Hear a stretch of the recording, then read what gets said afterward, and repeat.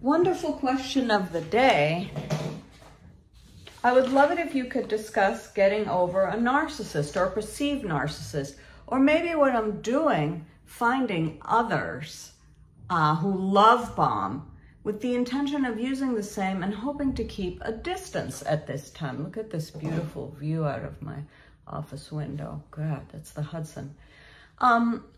Well, look, you can't control who you fall in love with. I mean, we fall in love with who we're supposed to be with. If you're falling in love with narcissists, then you have something that you're trying to achieve, and you should achieve it. And that is to get a narcissist to stop just looking at their own reflection and to see you. So don't worry about picking a narcissist or not. Just try to make sure that the person is invested in growth. Martin Peck in The Road Less Traveled said that love is helping someone grow spiritually who will help you grow spiritually. It's such a wonderful definition. Then you don't have to worry about narcissists and narcissism. I mean, narcissists are wonderful people.